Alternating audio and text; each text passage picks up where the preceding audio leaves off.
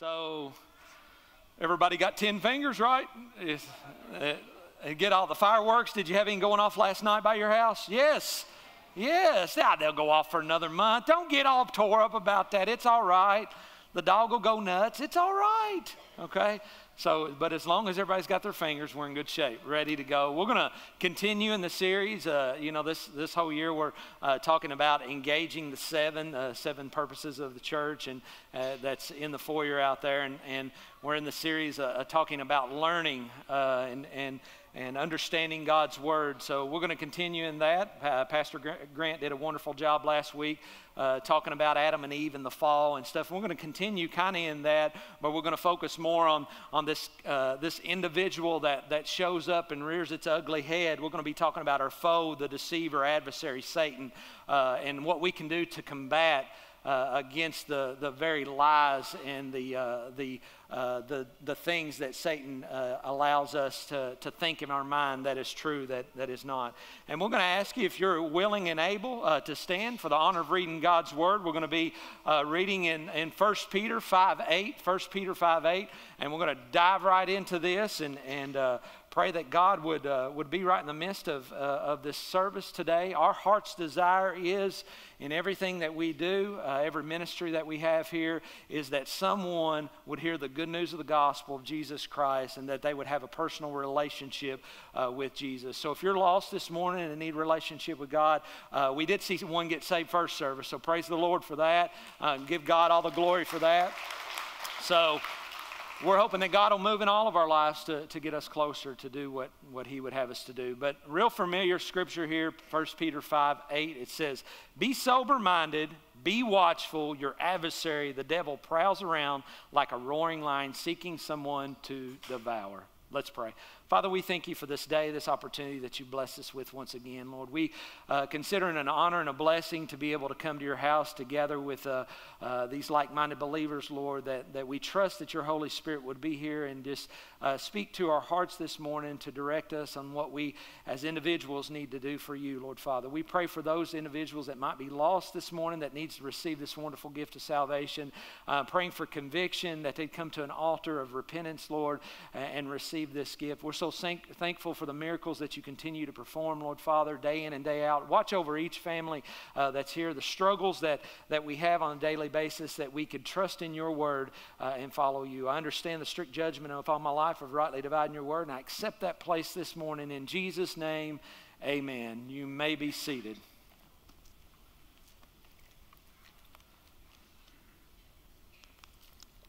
So the adversary. For most believers, I would say for most believers that are believers in Jesus Christ, that are followers of Him, that have been baptized and attend church maybe on a regular basis, I would say most of you all have probably read Genesis 1 and 2 and 3. For the most part, you've read about the creation, Adam and Eve, and that's just typical. You've either heard it, you've read about it, you've learned about it at some point.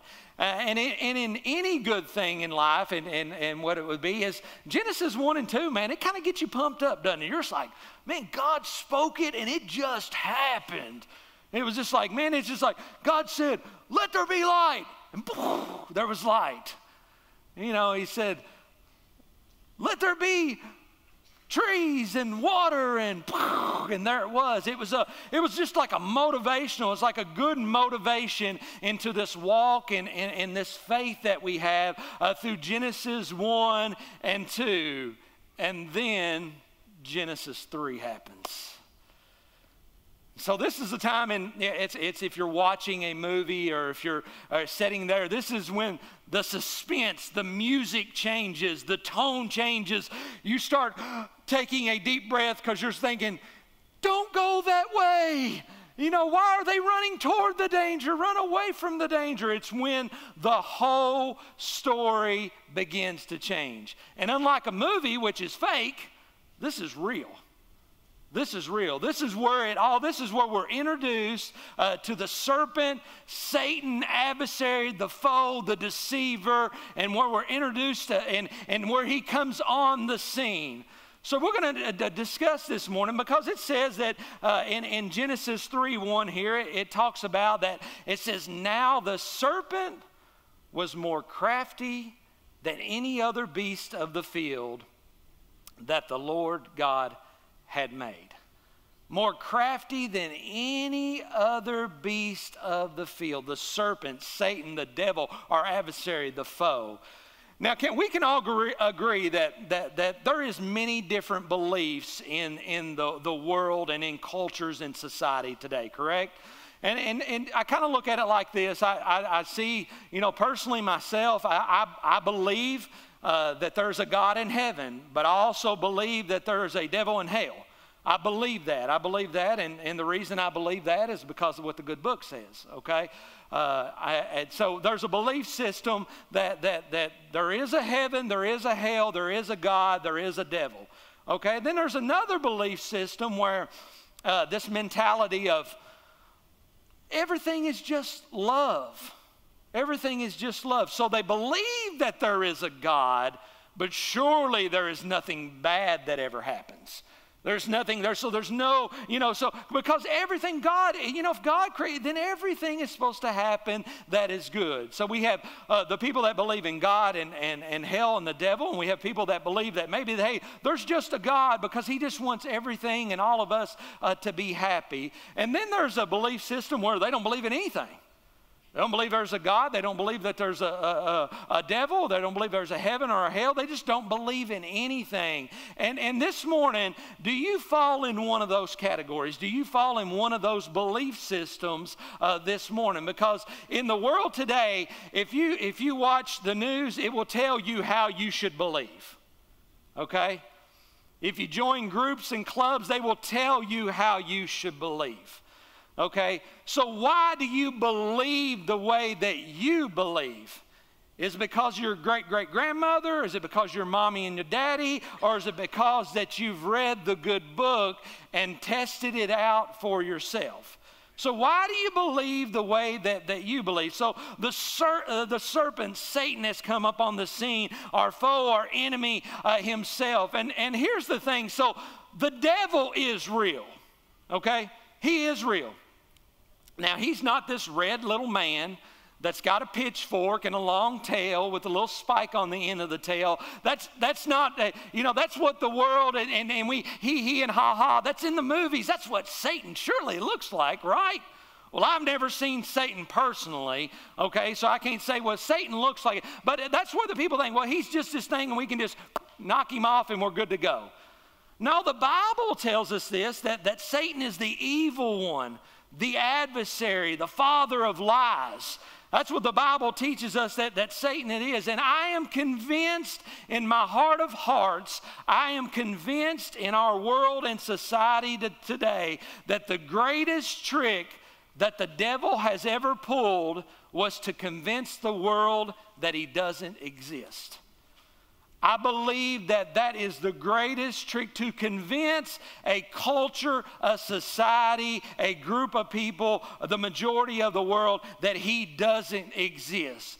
Because if he can do that, then he's got them where he wants them. Did I tell you he's crafty?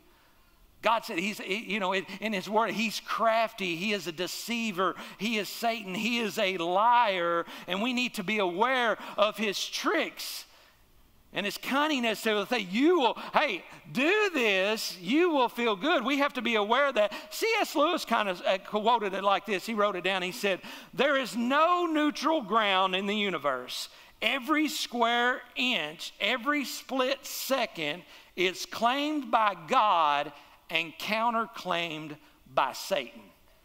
That's everything. Everything is God and everything is claimed by God. But I'm going to tell you, everything is counterclaimed by Satan. That is not true.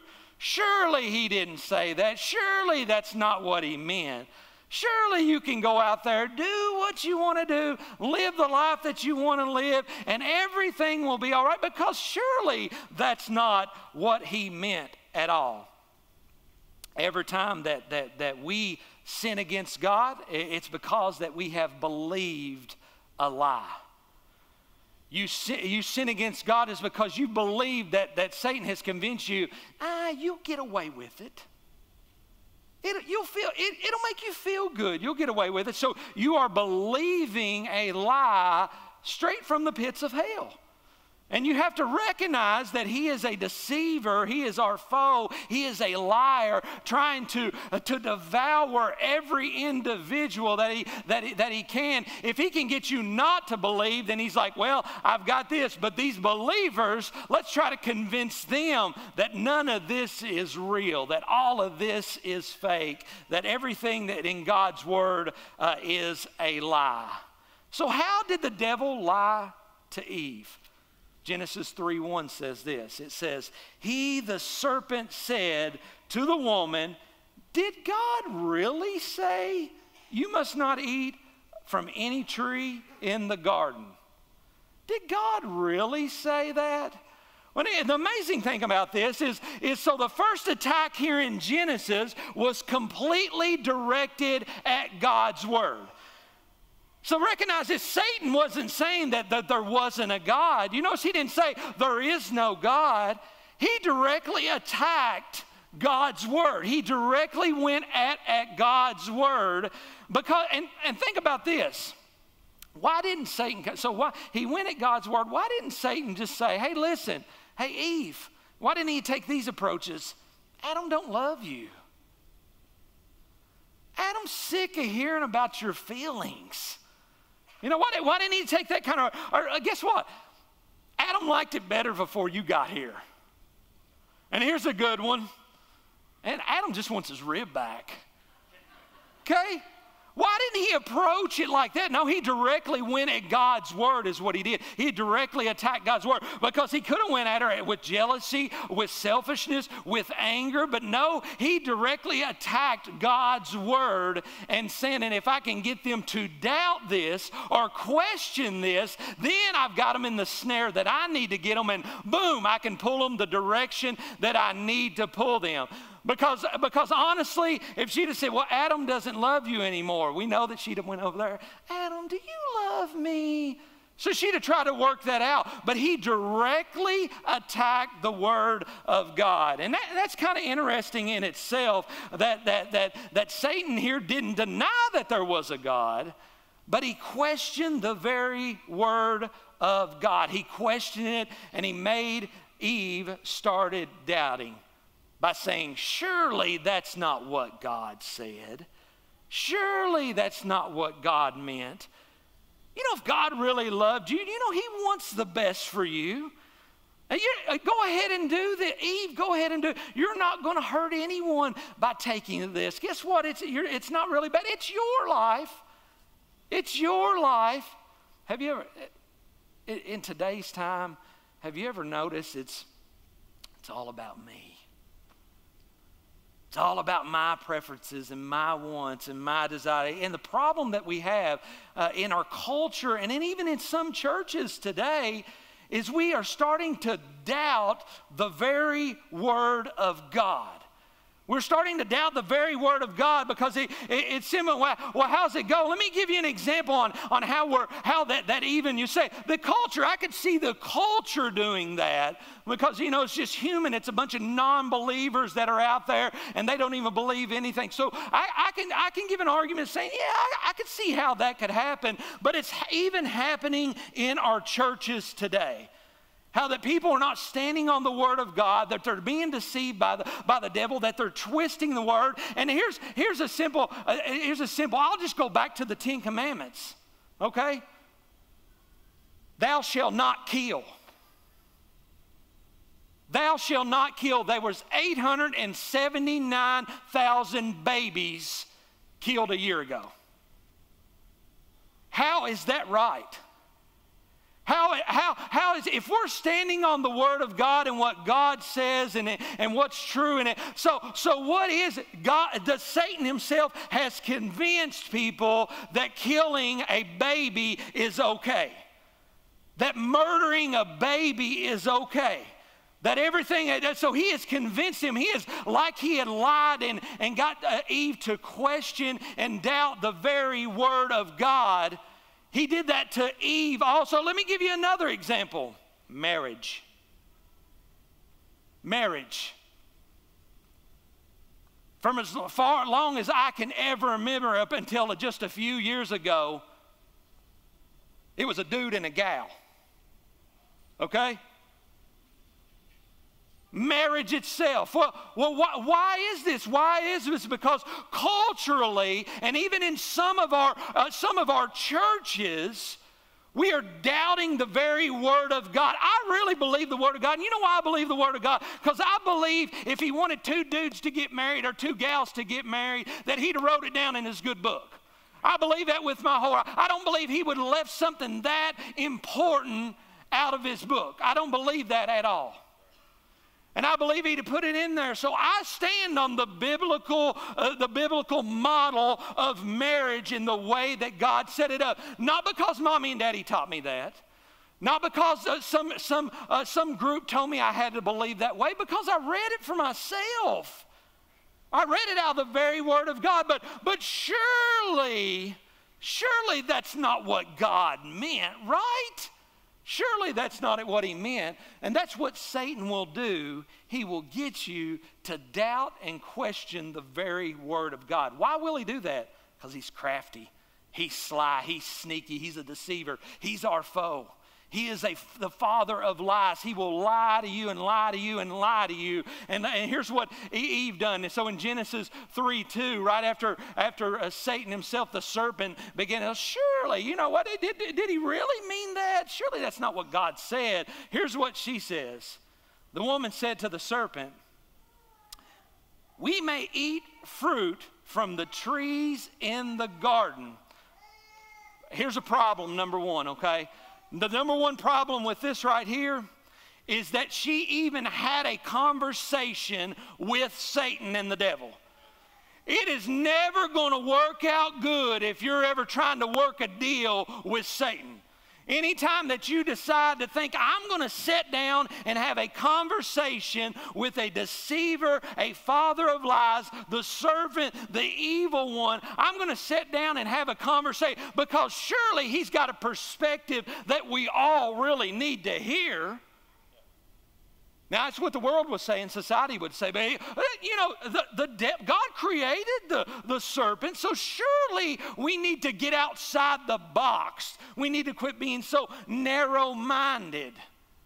Well, I just go by the Word of God, and I'm just going to stick with that. And that's all right because people's called me crazy, and it's all right. They may call me crazy, but at the end of the time, Brock, at the end of the time, here's what's going to happen.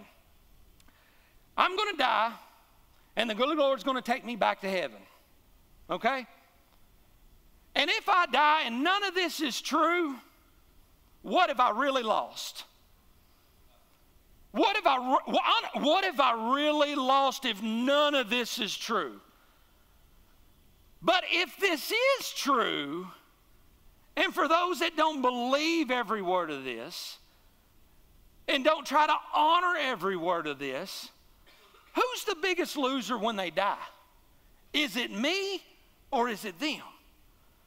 I think that I've got a win-win situation here, okay?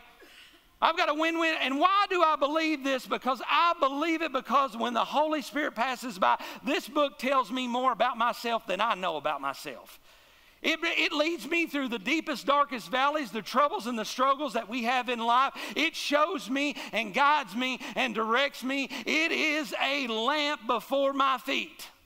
The very Word of God leads us and guides us and directs us. And if we ignore what the Word of God says, we are going to fall prey to what the old devil, the enemy, the serpent, Satan himself says. Because listen, here's what Eve did. We'll take you back. Let me read this from Genesis 2:16 real quick. Here's what God said in Genesis 2:16. And here's why Eve got herself in trouble. Genesis 2:16, it says, the Lord God commanded the man, saying, from any tree of the garden you may eat, here's the word, freely. Freely. One thing that I really love about God is I'm not his robot. He doesn't make robots, but he gives us a choice on whether or not we want to believe in him and we want to follow him and we want to do what he says. He gives us that. And that's what he did here for Adam and Eve. He gave them a choice on, you can follow me, you can listen to me, because surely it was good in the garden, right? Surely it was good in the garden. It'd be kind of like this. So here's the scenario for Eve that was set up. And here's us today. You're brought in and we have this big gathering as a group of individuals. And you sit at the dessert table, okay? And think of your favorite dessert, okay? And we tell you, you can have of all these right here, but you see that one over there in the corner? You can't have that one. You can't have that one. And the very nature within us would be going, why? I want that one. That's what I love. It's about me. It's about, instead of honoring what God said, I have provided for you. I have given you everything you need here in the garden, but this one tree over here, do not touch. Do not take of it. Do not eat of it. But we, in our human nature, he was giving her a choice on, what are you going to decide? Are you going to follow me? Or are you going to listen to the lies straight from the devil and the serpent himself? So she left out. So when she communicated with the serpent here, you notice here, I'll read it to you again. It says, the woman said to the serpent, we may eat fruit from the trees in the garden. She left out the word freely. And when you leave out the word freely here, she's implying that maybe God is holding something back. He's holding something. We can do that, but I wonder what he's holding back over there. Why did he tell us not to do that? First of all, she got herself in trouble because she started talking with the serpent.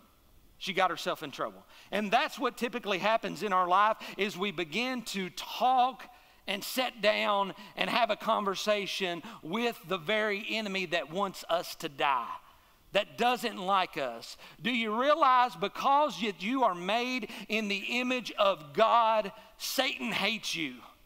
Because you are made in the image of God, Satan wants nothing to do with you.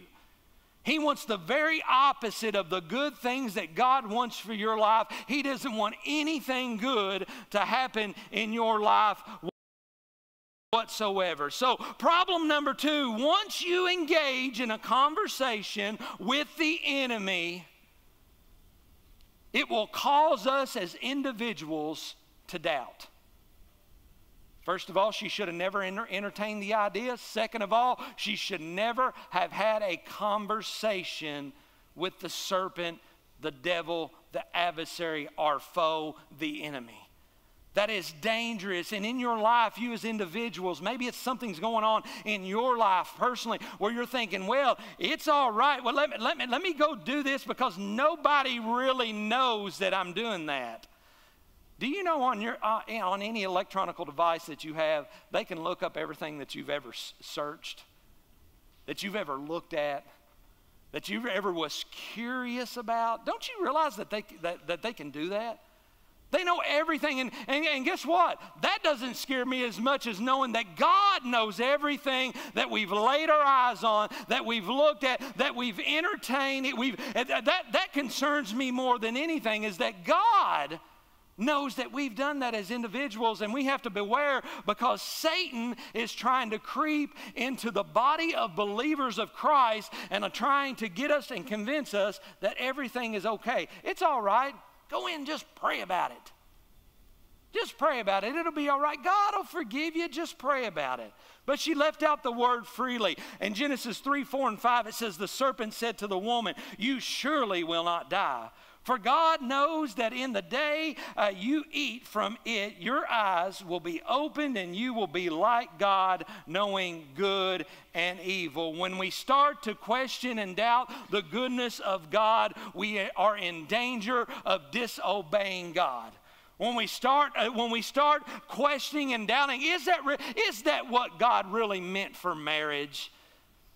Because surely a baby that's got a heartbeat at a very, very, very young time in the mother's womb, surely that's not a human being, right? Surely that's not what God was saying. It's all right because it's all right if an individual makes that choice for themselves. I'll never be convinced that murder or killing of anything is all right. Never be convinced of that. Especially a harmless little baby. I'll never be convinced of that. And we live in a sick, deranged, sick society where they think that that is completely fine. That is completely fine. And that is dangerous grounds for each and every one of us. It's dangerous grounds for this world. It's dangerous grounds for the church. And it's dangerous ground as us as believers in Christ. Because they'll think that, well, you're just one of those Christians. You're just one of those Bible thumpers. You're just one of those that believes what the Word of God said. Don't you? Here's a good one we get. Don't you know that man wrote the Bible? That's a good one. Don't you know that man wrote the Bible? Now, I believe God inspired it straight from heaven right down to be put down for us for a roadmap, for a tool for us to use to be able to make it through this life. Have you ever had a hard time and all of a sudden you just open your Bible and it's like, wow, that's the verse that I needed to read? Has your daily devotion that's ever popped up on your phone and it been, wow, I needed to hear that? Brothers and sisters, that ain't by accident. That comes straight from heaven, straight from God, trying to teach us that, man, I am in the presence there. I am there to protect you and to help you. But for the foe, the deceiver, here's what he'll say. Hey, go ahead, smoke it. It'll be all right. Hey, go ahead. Won't you just pop that pill? It'll be all right. Just that couple of them won't hurt you. Won't you? Hey, won't you watch that? It'll be all right. It'll be all right. Won't you? Hey, you know what? You deserve it. Won't you go touch that? Everything will be fine. All that'll be all right. There wasn't nothing ever coming because surely God will understand that. And here's a good one. Besides, nobody has the right to judge you. Nobody has the right to judge. So go out there, smoke it, pop it, watch it, touch it all you want because nobody has the right to judge you at all. Because surely that's not what God is saying. Surely that's not what he's saying. It said, and the serpent said to the woman, you surely will not die. You surely will not die. Satan has convinced many it's better to do the way that you want to do. Our culture is wrapped up in this whole mindset of, guess what? Do it your way. Live together for a while because guess what? Isn't it better that if it doesn't work out, you don't have to go through a divorce? Isn't that the best way to do it? Just shack up, play family, because surely you will not die. Surely it's all right to click on that website or to watch that movie, because surely you will not die. Guess what? Go ahead, drink you a fifth, be an alcoholic, because surely you will not die. Surely you won't die. Okay, go ahead, be addicted to pornography because surely you will not die. Do drugs, surely you will not die. Be greedy because surely you will not die. Lust after someone else because surely you will not die. Go ahead, do all these things. Envy because surely you will not die. Be bitter and angry because surely you will not die. But all of us realize, listen, so that's a crazy statement. Surely you will not die. Are all of us going to die one day? So why is that? Surely you will not die. Well, I know I'm going to die one of these days. So what Satan is saying is straight from the pits of hell. He is a liar. He is a deceiver. He wants you to believe something that is not true. He is crafty. Don't entertain the idea of, hey, I'll sit and have a conversation with him. Don't ever introduce that at. Because sometimes when he's coming at me, all I can say sometimes, I'll walk through it, I'll be in my car. Get thee behind me, Satan. Get thee behind me. You don't deserve any place. You don't deserve any recognition at all. Now, I don't know about you, but I'm personally, spiritually just concerned for our culture in general. I'm concerned for our churches in general. I'm deeply concerned about that because of what's saying. I'm concerned about families. And I'll tell you one big thing, I'm concerned about marriages. I am, because the simple fact that you know what, the marriage thing is, it's like every week there is somebody contacting us that, man, our marriage just ain't going good. There's something wrong, and Satan has either creeped in through some pornography or some adultery or some lusting, and he has creeped in and has completely convinced and lied to one of the parties that, hey, go out there and do this, because surely you won't die. Surely God wants us to live the life like that TV show, Sister Wives. Surely you won't die.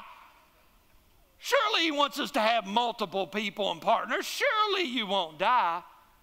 And I've seen an attack on families, on marriages, on finances. And I'm going to tell you, here's one that ought to hit every one of our hearts. I've seen the attacks on our children, our youth, and our church. I have witnessed it personally. I have seen it with my own eyes. I have watched it because Satan has come in and said, hey, surely it's not a big deal. Surely that's not surely that's not what he was saying here.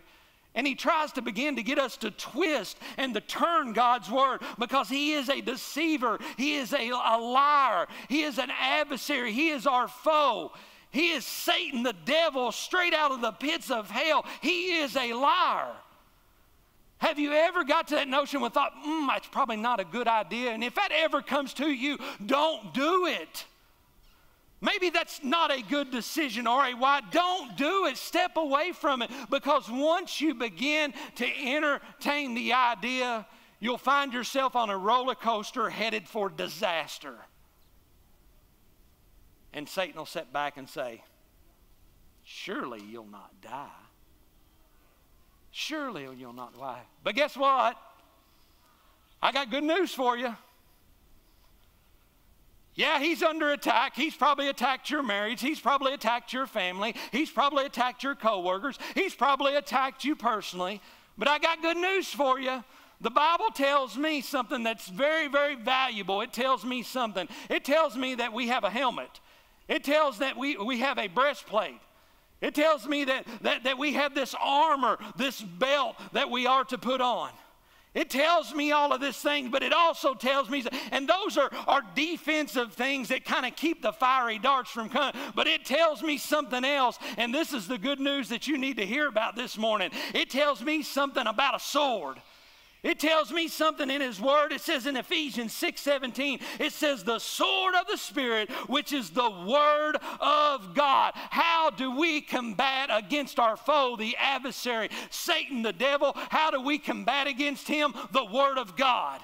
It'll not be the tricks. It'll not be things. Well, you'll come up with some 1, 2, 3 process that will beat him by, but it'll have to be directed from the Word of God. The best example I can give you, Jesus Christ, 40 days in the wilderness. What did he come back? He was tempted. What did he use? The Word of God to combat against Satan.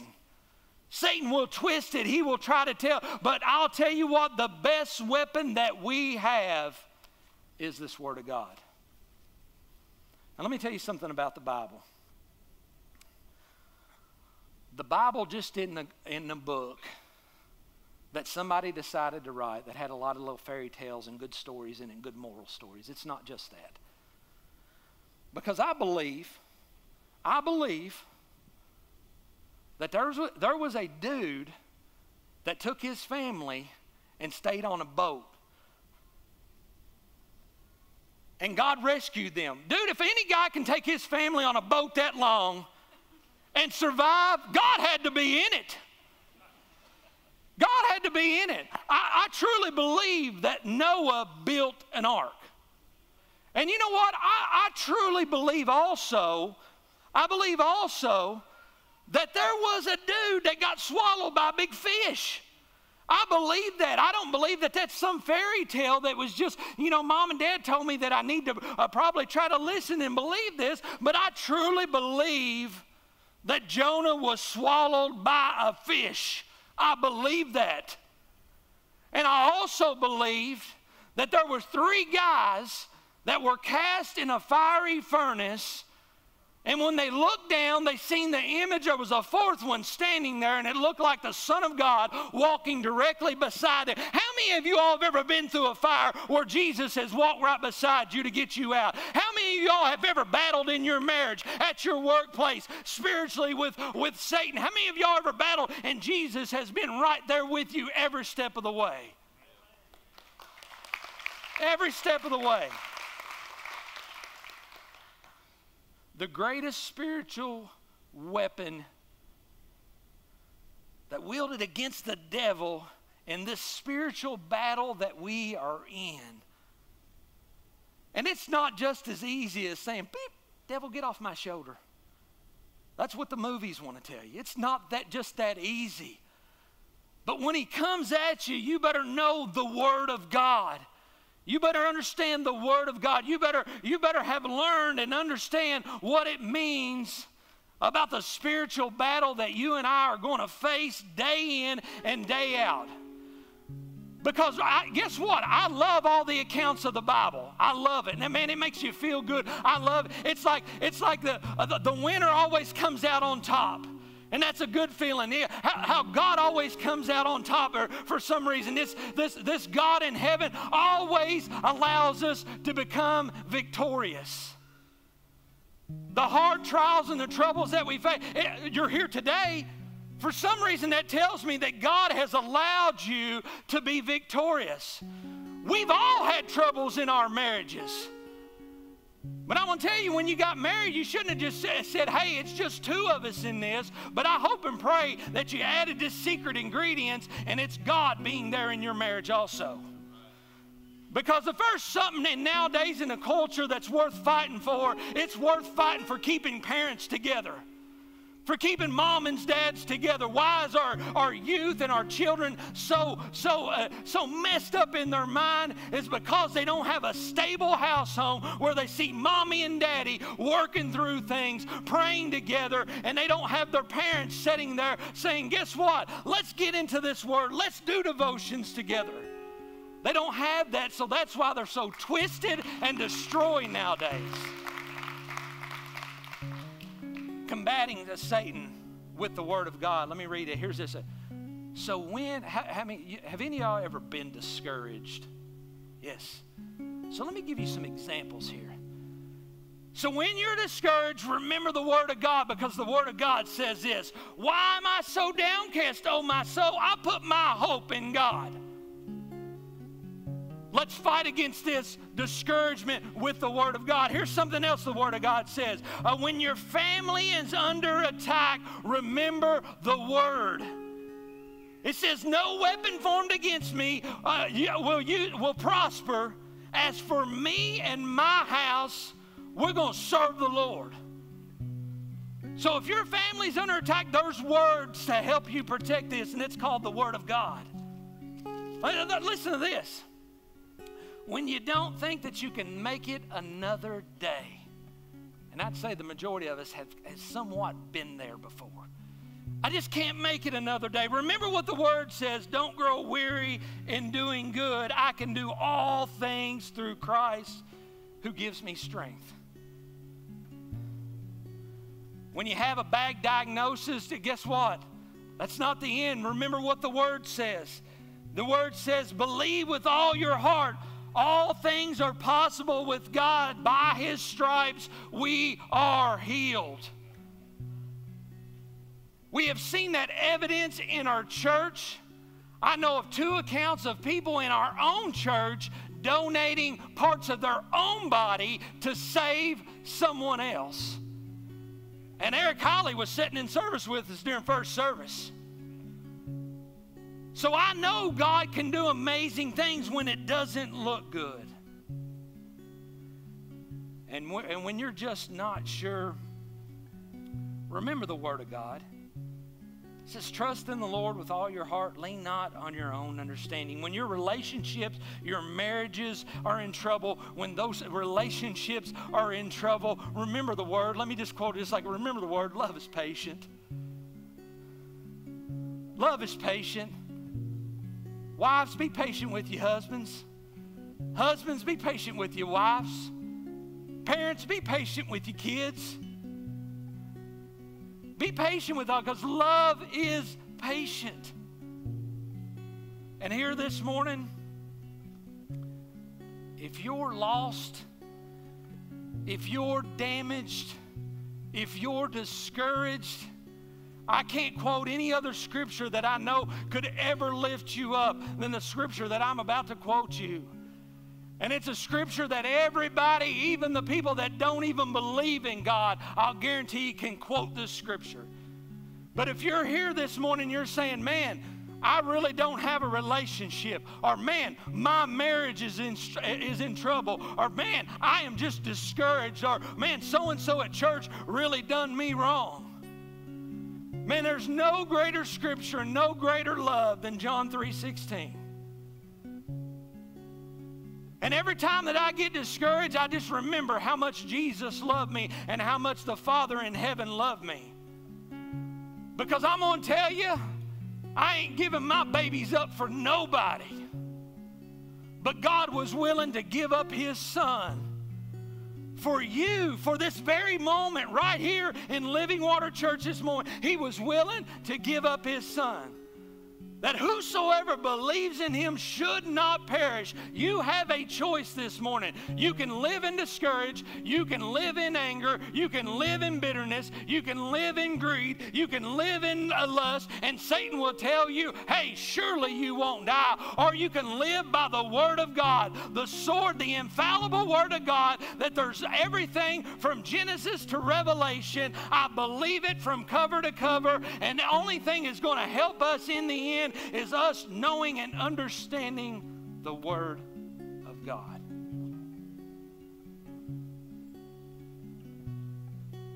Now, I love my parents and I love my grandparents, but they weren't the ones that could make the biggest decision that I ever had to make in my life.